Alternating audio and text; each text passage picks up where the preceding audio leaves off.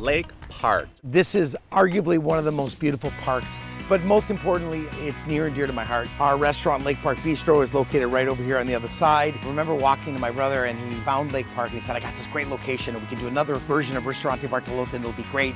And I looked at him and I said, you know, Joe, we should do a French restaurant. And my brother said to me, but Paul, we're Italian.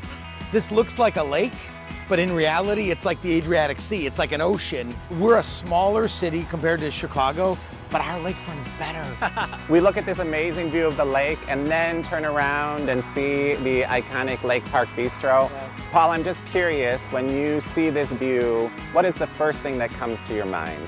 Two stupid brothers kind of thinking, hey, maybe we should do this French restaurant on Lake Park, and we're two Italian guys, and oh, and by the way, this is well over $1 million, and like, what were we thinking?